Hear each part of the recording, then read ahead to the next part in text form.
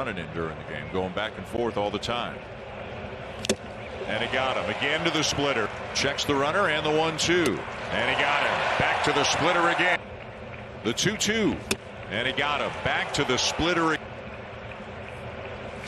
And he rings up another one. Swing and a miss. And he got him. And that'll do it. For 2 and a couple of strikeouts. The 0-1. Pulled foul, 0-2.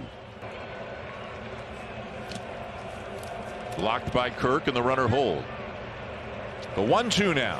And he got him. Splitter. And a swing and a miss. And a swing and a miss.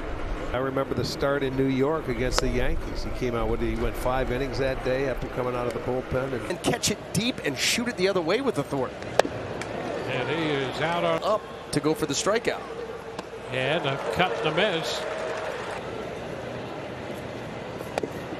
And on 3 pitches and the departure of George Springer from the game.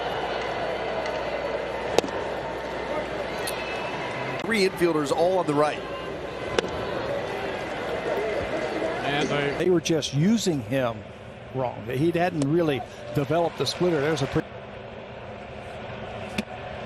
and a 3-pitch strike might be on their way here. Swing and a miss to get Toro.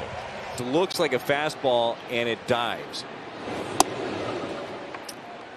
Now he's been doing that a lot to offset not only the fastball but just put a dip on those 2 things first and then work off of that. And there's that good split right there. Gets Tommy test all week. And what better start over the weekend as well. 1-2 the count on Dickerson. 2 strikes. Got him. 3rd strikeout for Gausman. Be appropriate for you to watch. Oh, inside. Good luck the kids.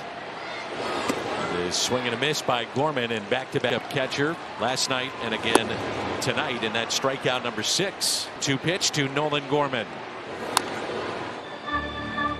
Well, philosophies, if you're going to be around the right people, sometimes it takes. Nolan Gorman. Got him. 8 strikeouts for Gausman. Ball and a strike, big hole on the right side.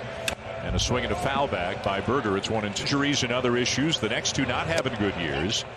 And then you got the Orioles. Damage. And a great splitter there to get. For Correa, he can still play. You know, Something like that, yes. I believe, right? Another good splitter, and this time it's Grandal who strikes out.